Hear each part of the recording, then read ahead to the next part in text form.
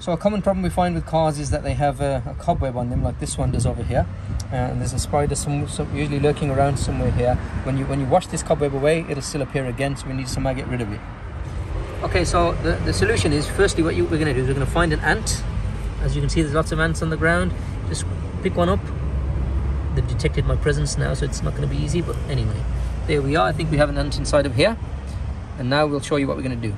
So the ant is in my fingers, you can't really see it, but what I'm going to do, I'm going to throw this ant onto the web and let's see what happens, and we'll keep filming. There's an ant. Can you see the spider? There he goes, he's getting at it. So we're just going to throw the spider off of the web and onto the floor like that. Spider's on here now, and we're going to throw it away, and that's it. It's no longer, because it lives inside of there. Now it's gone.